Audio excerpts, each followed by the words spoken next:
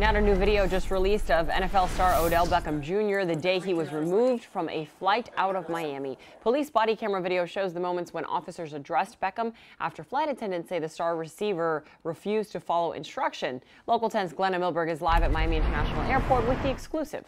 Glenna.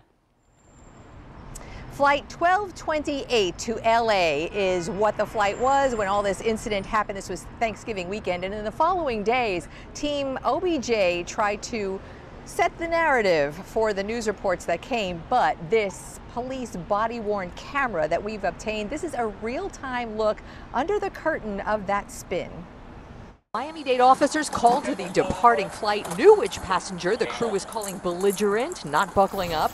NFL wide receiver Odell Beckham was on the phone. Can I speak to you for a second? 9:30 that Sunday morning after Thanksgiving, Beckham said he was sleeping hard, tired from traveling, told the crew he'd been clubbing. You know how many times we've shaken him to put his seatbelt on and he If you don't want him to fly, that's a decision that you guys are going to have to make. Unfortunately, it's not our decision.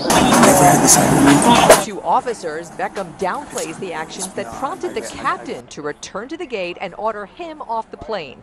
He stays seated, learning his actions will force everyone else to deplane. We're going to have to deplane everybody on this plane, and then you're still going to get off. That's fine. Beckham watched and was on his phone while everyone around him had to pack up and get off. When one of them said something, he unloaded.